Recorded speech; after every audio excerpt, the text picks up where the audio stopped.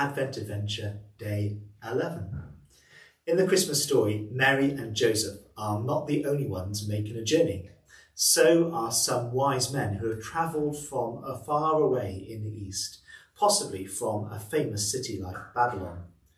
They were very intelligent, powerful, wealthy, and they were travelling because they'd seen a strange star in the sky at night. That was a sign that a new king was about to be born. But not just any old king, the King of all kings and the Son of God.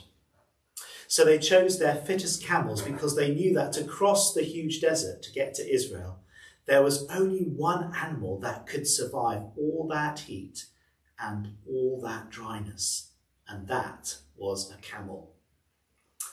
Why are camels so well suited to desert life? I wonder if you could find out a bit about that today. How many humps do camels have?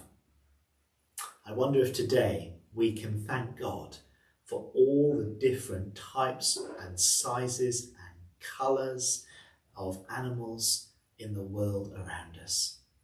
Thanks for listening, and we'll see you again tomorrow.